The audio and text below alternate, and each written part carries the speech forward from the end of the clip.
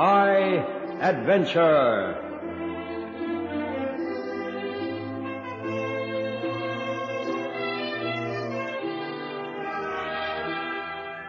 Tonight, Ron Evans takes us on a dangerous Pacific War assignment in his story entitled The Interrogators.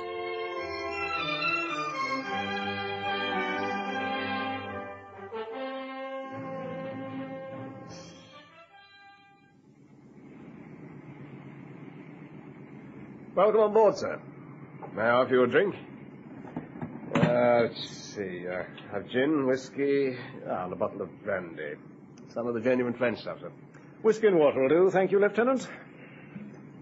I heard you were in the area, sir. In fact, I rather anticipated an inspection. I'm not here for an inspection. You'll have me on board for your next voyage. Something quite special, eh? Oh, I see, sir. Well, it's going to be quite a squeeze. You have a spare cabin? Hardly up to your standard, sir. Does it matter? You'll be using it, and I shall use this cabin. Oh.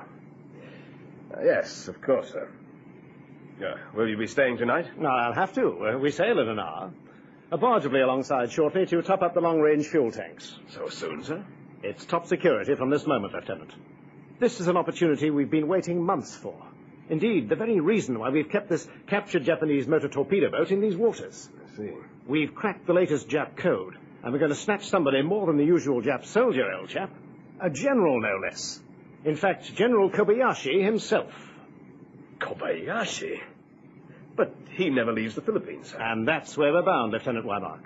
All the way with the Japanese ensign fluttering on our stern. But we can't just sail into Manila Harbor and... If we have to, we will. But an intercepted Jap signal has revealed that the General is making a tour of inspection of the South Philippine coastal defenses. And with luck, we'll nab the blighter with his pants down.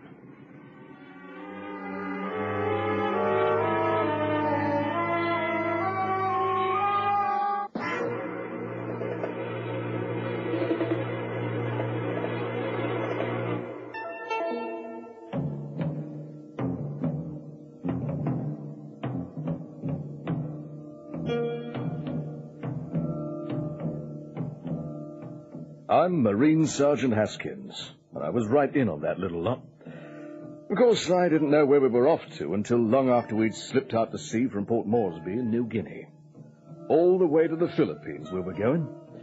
It seemed plain nuts to me, even though we did hoist a Jap flag.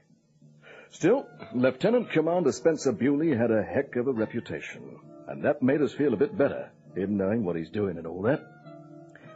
Well, S-884 had been captured by a Royal Navy frigate the previous year and converted into a fast snatch boat.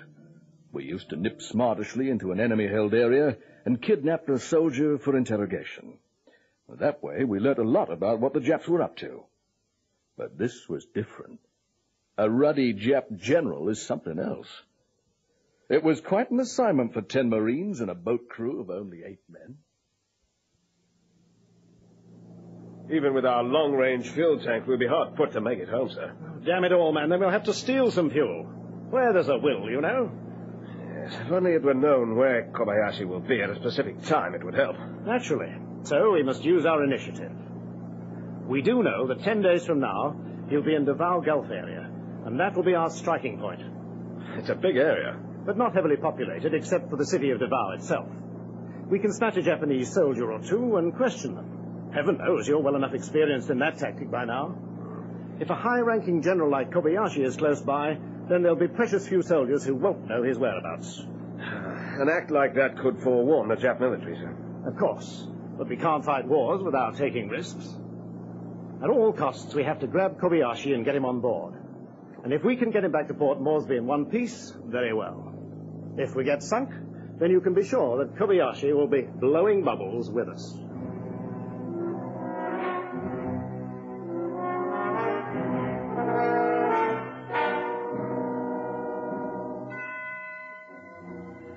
It was just after dark when we entered the Gulf of Davao, and the Lieutenant Commander pointed S-884's bow towards his target, a small fishing village called Bosang.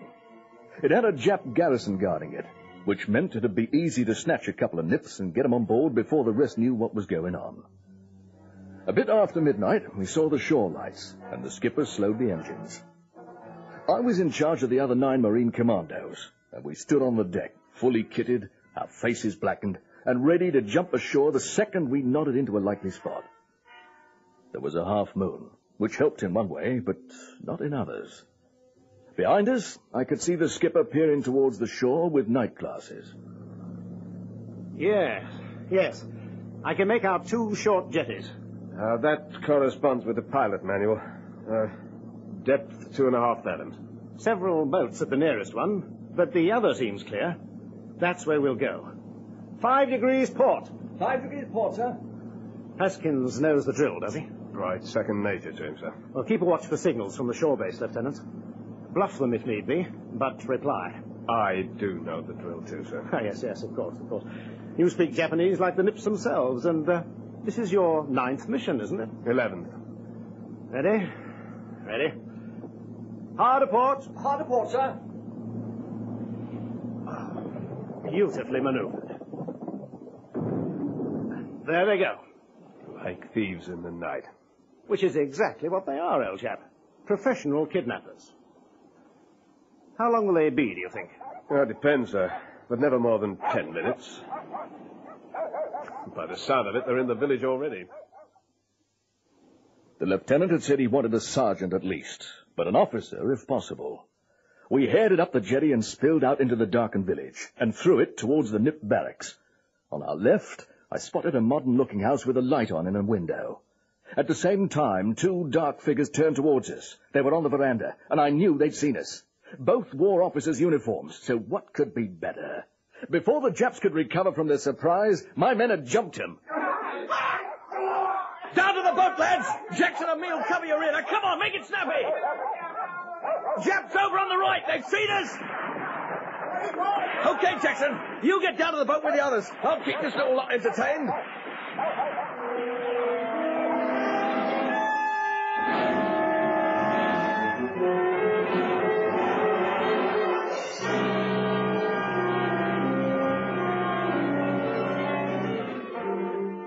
Well, there was just one of me, and heaven knows how many of them. And believe it or not, that made it easy. You see, they didn't know what was going on, and they had to be careful for fear of shooting each other, and I made darn sure I kept on the move. I was back on board the boat when the silly blighters were still back there in the village shooting at dogs and shadows. The skipper was on the ball. No sooner did I jump on board than we were away. Hard astern, and then full belt out into the Gulf. Excellent. The men were absolutely first class, Lieutenant. 2 prisoners, eh? And officers to boot. 1 officer, sir. And a woman. A woman? A woman, sir. Japanese, by the look of them. This is not a passenger ferry, Lieutenant. Why did the men snatch a woman? It was dark, and the shooting had already started. Besides, she was wearing an officer's uniform. Now, she could be a nurse or something like that. I'll find out when I interrogate her. Woman, mesdames. In 3 hours, we'll be clear of the Gulf, sir. No, Lieutenant. We're not leaving the Gulf. While you interrogate down below, I'm going to play cat and mouse with the Japs. How do you mean, sir? Use your brains, man. Of course, you're not used to hit and run. Tell me, what will our Nipponese friends be looking for tomorrow morning? Well, I'll tell you. A fast-moving vessel heading south as fast as its screw will turn. And what will I be doing? I'll tell you that as well. Cruising at a moderate speed into the Gulf. That way, we'll be taken for a patrol boat hunting for the kidnappers, right? Right, sir. I think. Well, don't gape at me, Lieutenant. Get on with the interrogation. The sooner we know where Kobayashi is, the sooner we can head for home. We had a small cabin which Lieutenant Weimark used specially for interrogations. 2 chairs and a small table were the only furnishings. He dealt first with the male prisoner. Yes, your name is Captain Akihira Himero. You've told me that already a dozen times. Now, will you tell me where General Kobayashi is? I do not know, General Kobayashi. Liar! This is your last chance, Captain Himeno. Where is the general at this moment? I have told you, I do not know. The general's whereabouts are not my concern. Look, if you're going to be no use to me, I can make you swim, with your hands and feet tied together. Is that what you want? I am a prisoner. The decision is yours. No, it's yours. Tell me the truth, and I'll ensure you're well treated. That's a promise. I am afraid I cannot answer your question. Now, you will have to kill me, if that is to be my punishment. Oh, no, my Nipponese friend. It won't be that easy for you. I'm going to let you think it over for 30 minutes while I interrogate the other prisoner. After that, if you're still so damned brave, I'll beat you within an inch of your life. Then you can swim for it. The woman knows nothing. Let me be the judge of that.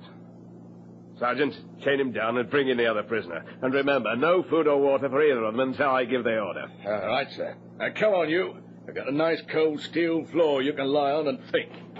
I'll be back with the woman in a tick, sir.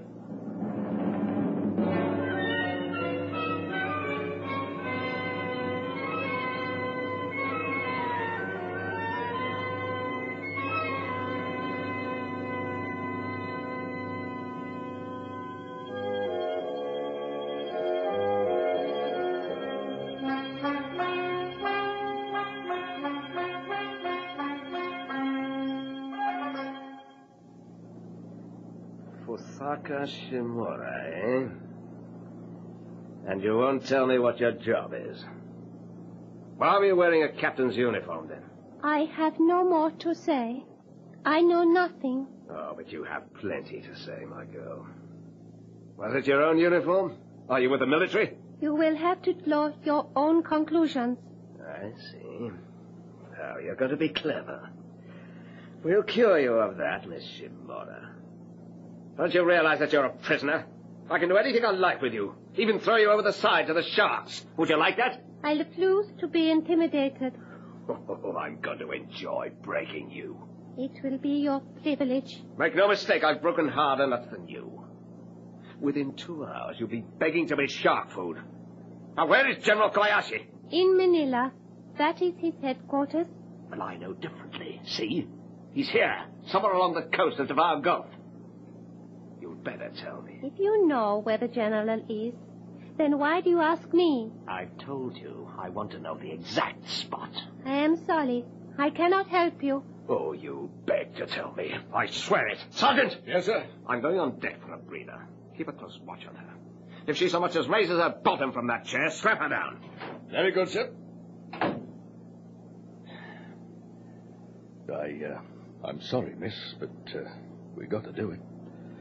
I'd hate to see a woman getting smacked about, but you're asking for it. Please? I have nothing to say. They're both playing strong and silent, sir. Well, Lieutenant, why come to me? You're the expert. You are in command, so I want your permission to use, well, violence. I think you know what I mean, sir. I see. Well, it's not allowed, you know. Officially, that is. The situation is exceptional, wouldn't you say, sir? True, true. I'll get at the facts a lot quicker. These nips can be as tough as hell. You've used violence interrogating prisoners before, Lieutenant? Are you asking me officially, sir? Unofficially. Yes, sir. I feel it's my duty to get information, regardless of the means. A bad policy, Wymark. A man will confess to anything if the duress is sufficient. But, as you say, these are exceptional circumstances. Yes, I'll give you unofficial permission to use violence, but exercise it with care. Yes, sir. Before you go, there's a condition. Yes? Use it only on the woman. A woman, sir? Why? I don't understand. That is my condition, Lieutenant. You'll understand my motive in due course. The Japanese girl was still sitting at the table with her head bowed when Lieutenant Wymark returned. I felt quite sorry for her, knowing what a bully the lieutenant could be. Right. Osaka Shimura. How old are you? 22? Yes, you're very pretty. In a fragile oriental way. I've got to tell you something, so listen well. Before you leave this cabin, you'll look 30 years older, and your hair will turn white. Do you understand what I mean? Yes. I am ready. Are you? Are you ready? Let's see, then. Blimey, sir. Haskins, I don't need you here. Get out. Get out, I said. You are going to kill me? If I have to, yes. Now stand up and lean forwards with your hands on the bulkhead. Come on, quickly!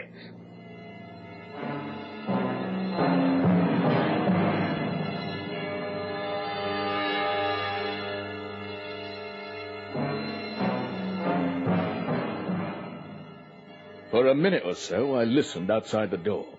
When he made the girl scream, I went to the skipper. Don't panic, Haskins.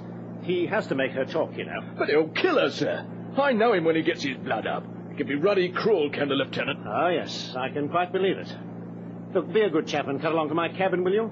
There's a full bottle of gin and a bottle of orange squash. Take it to the interrogation room and wait for me there. Gin and orange? Very good, sir. Hard about there. Steer 142. A bottle of gin and a bottle of orange, Haskins. Have you taken leave of your senses? Lieutenant Commander's orders, sir. Quite correct, Wylock. I want you to relieve me for a while.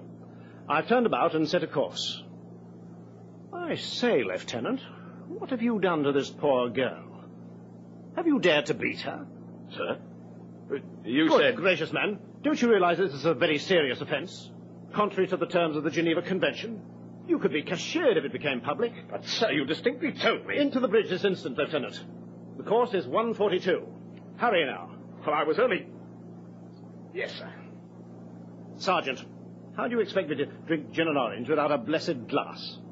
Go to my cabin and bring two. Yes, sir. Now, let me look at you, young lady. Ah, you've a couple of nasty bruises there, I see. Well, I really must apologize for that officer's behavior. I'll make him sorry for this, you can be sure. Here, use my handkerchief. Yes, that's right. Your name's Fusako, isn't it? Yes. I'm Lieutenant Commander Spencer Bewley. But, Harry to my friends. You can call me Harry. I have no wish to. You are an enemy. Well, the other's rather a mouthful. I thought that Harry would be easier for you to say. 2 glasses, sir. Oh, well, put them on the table and close the door when you leave, Sergeant. Yes, sir. Now, this will do you good. I will not blink. Look, my dear Fusako, you're hurt and angry. I understand. But try a little. It'll make you feel so much better. Come along. I know you're thirsty. Why are you doing this? Well, I want to make amends. You are not going to question me? Oh, of course not. I just want you to see that we're not all like my lieutenant. Now, come on, drink up and let's be friends. That's right. There's a good girl. Are you in pain? No. Where is my friend? What has been done to him? Oh, the gallant Captain Himeno. Oh, he's all right. I promise you. Here, have another. I tell you, Fusako, 4 of these, and you'll feel as right as rain.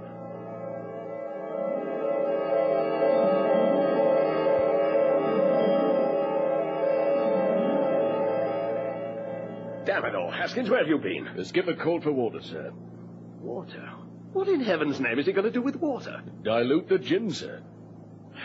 He's been over an hour with her. What is going on? Well, if you'll excuse me saying so, sir, they're both getting blotto. Well, not so much him, but she is. Their lordships in the Admiralty would never believe it. Is the man a sex maniac or something? It's not for me to say, sir. No, of course not, Haskins. Damn it all, this is a ridiculous situation. Here we are, running under the nose of the Japs, and there's the commander trying to seduce a pretty little Japanese piece. It's unbelievable. Yes, very sad, my dear. So the captain is your lover. So you took a uniform and disguised yourself as an officer when you went to visit him? No, the uniform is my own. You're a nurse, I take it. Well. No, you're wrong, Harry. private secretary. Oh, I see. That's such a very smart uniform. Interesting. If you're a secretary, why do you have to keep it a secret that you have a lover? The general would be very angry with me. He does not like Akira very much. Nagi here doesn't like General Kobayashi very much either, I suppose. He hates him. What have you made me say? Oh, no. You were telling me of your love for Captain Himeno. Nothing more, Fusako, nothing more. Now, if you'll excuse me... Where are you going? Oh, duty calls, my dear. I'll have the captain brought in to you, and if all goes well, I'll land you both on a nice romantic beach somewhere. It was lovely talking to you, my dear. Sayonara.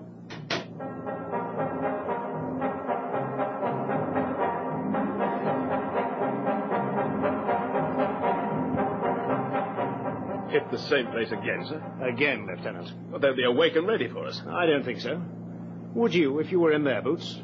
Oh, we'd have to be crazy to hit the same place twice in the same night, wouldn't we? Yes, sir.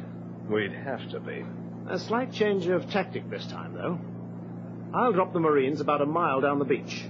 Only when the shooting starts will we go in alongside. And if there's no shooting? Ah, now look who's being the optimist. Lieutenant Wymark briefed us, and it must have been getting close to 4 in the morning when we landed on the beach. This time we expected a tough fight, and we were ready for anything the Sultans of Nippon could chuck at us. We went in round the back of the village, cut through a wire fence, and hit a bungalow that had a general's staff car standing outside. What a giveaway. 5 stayed outside in the bushes, and me and 4 of the lads went in and grabbed old General Kobayashi from right out of his bed. We got him as far as the camp gate when the fireworks started. It was just like last time. Little bow-legged men running all over the place, shouting and shooting at shadows. We shot a few down and blew many more up with grenades. Charlie Jackson and me played rearguard again. The lads threw the blanket-wrapped general on board and lined the rails to cover our hasty retreat. Charlie caught a bullet in his left ankle, but I hauled him on board as the skipper backed off and turned about. The Japs were running up the jetty, firing wildly, but by then we were already running out of range. And that was that, I thought. But it wasn't. You see, the skipper's a gentleman, and he had a promise to keep.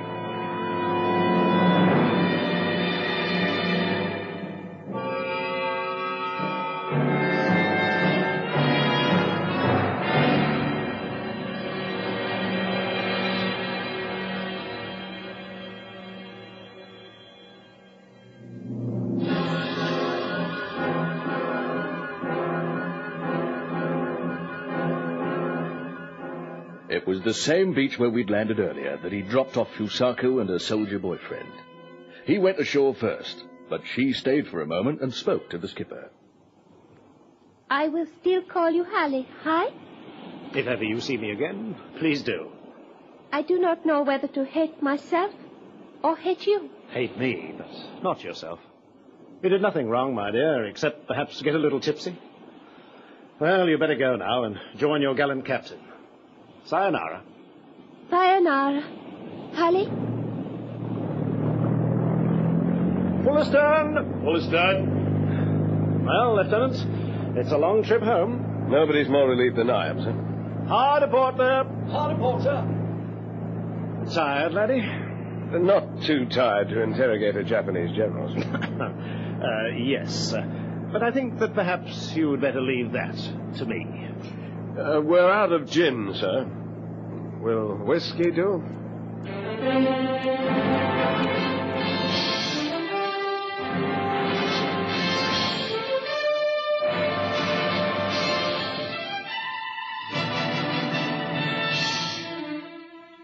High Adventure is produced by Henry Diffenthal.